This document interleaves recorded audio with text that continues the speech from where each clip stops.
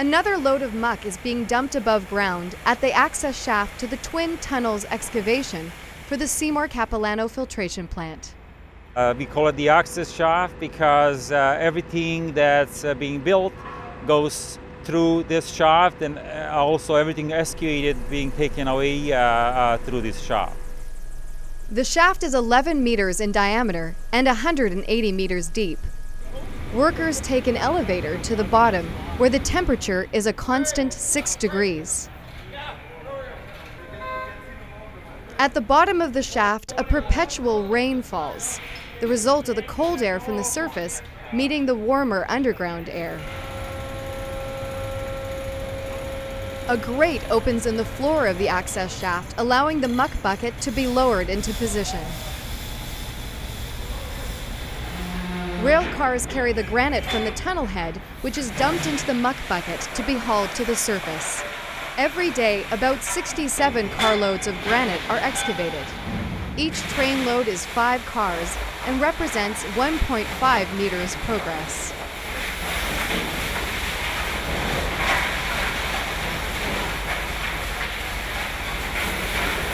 The work proceeds under the watchful eye of the patron saint of miners, St. Barbara.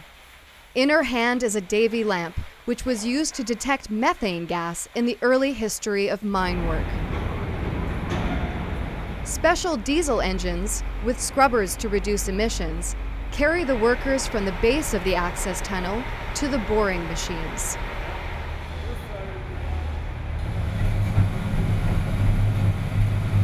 We are in the passenger car of the train that's on its way from the Seymour shaft to the front of the excavation.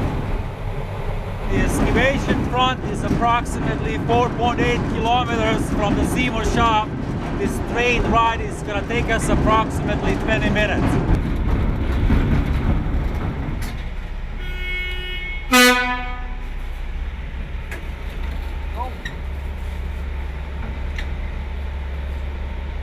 The work goes on 24 hours a day, 2 shifts of 10 hours for the boring, and 4 hours for maintenance.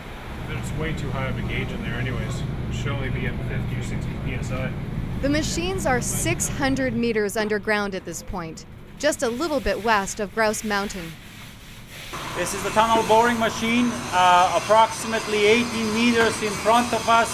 There is a cutter head that actually excavates the rock. The cutter head turns, it crunches the rock gets scooped up and it gets put into the conveyor belt.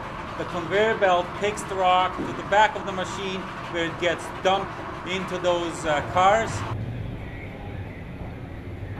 The boring machines have large grippers on either side. In order to move the machine forward, we need to apply the huge amount of force through these grippers into the sidewall that allow us to continue excavation forward.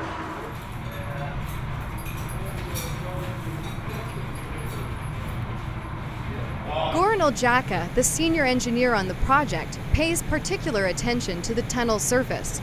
Each crack and fissure has been mapped and entered into a massive database. Tunnels are being excavated to granite.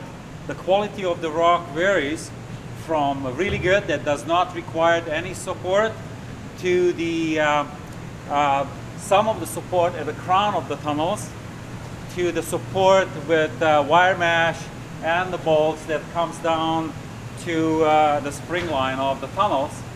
Some of the weaker sections have even steel sets erected to support the rock.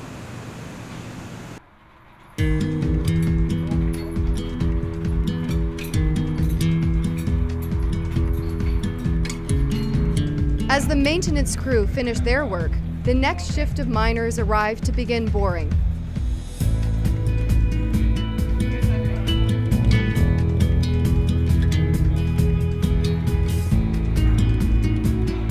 The boring machines move forward about 20 meters a day, and it's expected that the tunneling will be completed in 2010, with water flowing in 2013.